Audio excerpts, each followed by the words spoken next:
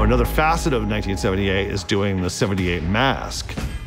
It's built the same way. It's sculpted and fabricated and poured just like an old-fashioned latex Halloween mask.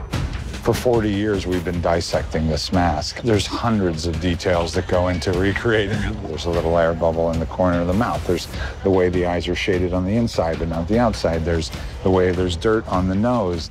Swirls of matted hair that point a certain way. If you look, all those swirls are there. Even some people were like, Chris, there's like a piece of hair swirl sticking up there. Could you mat that down? I'm like, oh, no.